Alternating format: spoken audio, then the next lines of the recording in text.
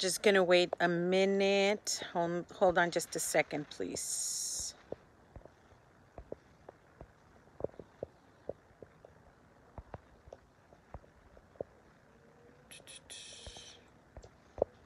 Okay, so just really quick, I just want to get it on record that I do condemn all the voter fraud.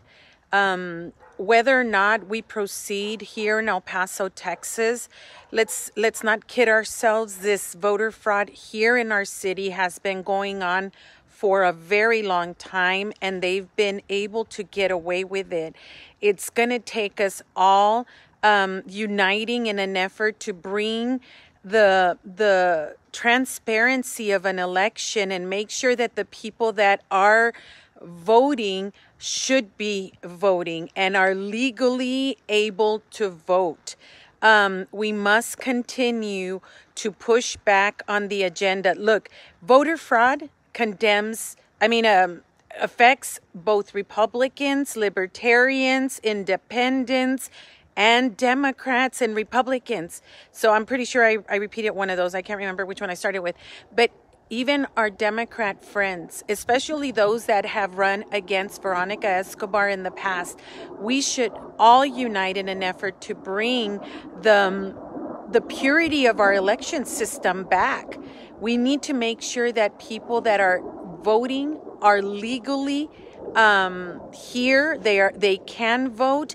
And yes, I announced my candidacy for 2022, but understand that I've been on the phone endlessly and tirelessly for the last 2 days, making sure that whatever our next steps are is not just 2022, but the now. And let's make sure that the integrity of our democracy and our voting is upheld. Yes, I'm in front of my house. You see a car, you hear a car going by. I'm not hiding in my basement. And our health professionals still need the equipment they need to protect themselves and their families. Look, let's not kid ourselves. This has never been about the American people. A year ago, May, June, July, a year ago, 2019, our men and women in the Border Patrol were suffering the same kind of stress and exposure to other diseases, and we haven't forgotten. I used to tell my husband, hey, has the Border Patrol considered to put showers for you guys to be able to shower and change clothes before you come home? Now, I'm not saying all immigrants have diseases and things like that, but the reality is that our health system is very different, and it was completely ignored. So this has not been about protecting the American citizens. And so I need a message to especially those Democrats that have ran against Veronica Escobar. You need to unite with us because this affects you as well. The transparency and the integrity of our voting system is completely compromised right now. Let's read our Constitution. Let's understand our Constitution and move forward for the sake of the generations that are coming after us. El Paso, I need your help. Yes, we are going to have our first meeting for the campaign tonight. And if you're really angry and you want to make sure that our system is preserved, then you may join us. But if you join the campaign, don't think that you're just going to be sitting down. Okay? Election day is too late to make noise.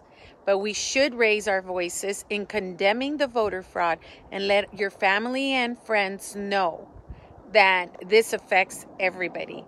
Democrats and Republicans and Independents and Libertarians and the Green Party, etc., etc. So I will stand in the gap and be your champion here in El Paso, but you need to be right alongside of us. We can't do it all on our own.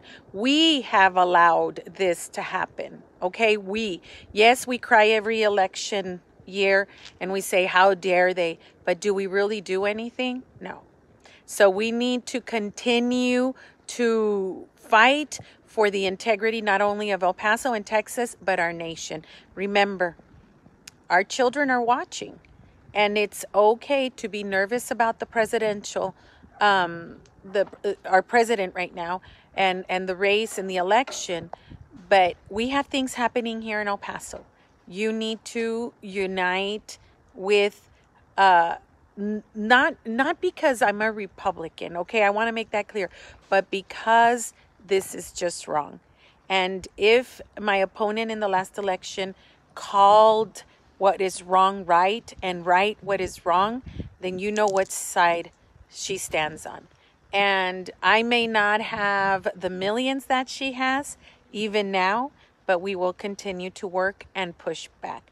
El Paso, unite with us. Let's make sure that our system is honored and respected.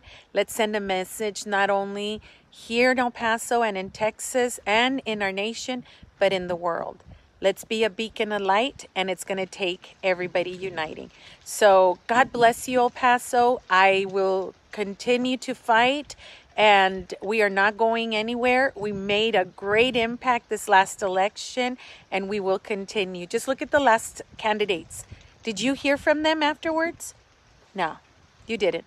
So let's continue to fight and unite for our families, for the future of our children and our grandchildren. Beautiful day in El Paso, beautiful.